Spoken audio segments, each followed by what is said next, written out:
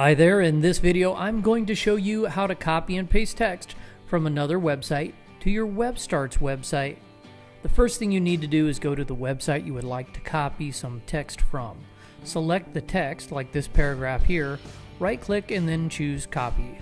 Move on over to your WebStarts page editor. Now you'll be able to copy as soon as you add a text box to your page. You can do that by clicking add, choosing text, and then choosing the appropriate size text. For this example, I'm using paragraph medium.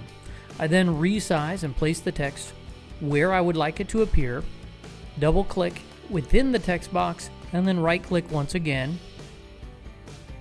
and choose paste. My content is then pasted into the text box. I can format it however I choose. Don't forget to visit webstarts.com to create your very own free website and see more helpful videos like this.